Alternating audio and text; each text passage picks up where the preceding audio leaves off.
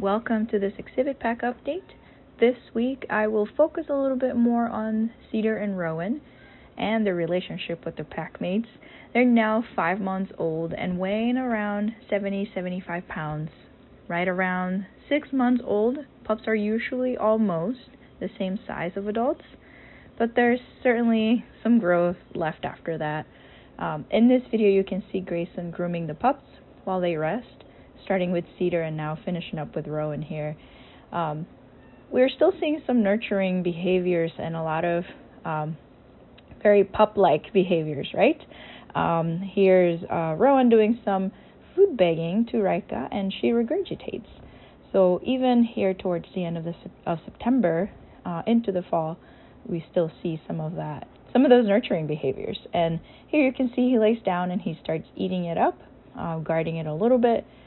But here again, a different day, they food beg to Rika. So those food begging behaviors include a lot of following in a very submissive way and doing a lot of muzzle licking. And that really triggers that regurgitation for her. In that case, the pups were probably full and maybe not as interested in whatever she gave. So she came back and just ate it. And speaking of food, they are very independent and they can get food from the carcass on their own. Here you can see that Rika approaches these carcass items after a feeding and her ears go sideways and Cass kind of intercepts. He's definitely guarding those deer heads and beaver carcasses. But pay close attention how he steals that deer head from that pup. So even though he's been really good at sharing food, you can every now and then see him steal food or do some tug-of-war with the pups. So very interesting to watch. Definitely a very Kaz move as one of the most food-motivated wolves here that we have in our pack.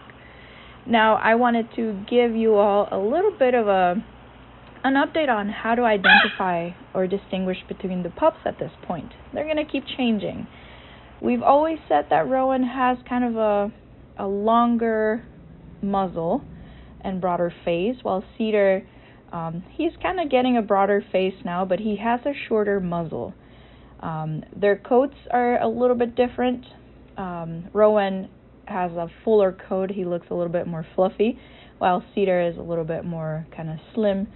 Also in the tail, Cedar is developing at this point a little bit of a silver line around his scent gland, while Rowan doesn't quite have that. But you still see those tones of maybe more warm tones with Rowan and more cool tones with Cedar. So we continue to see that, and it'll continue to change. So keep watching and we'll keep you updated.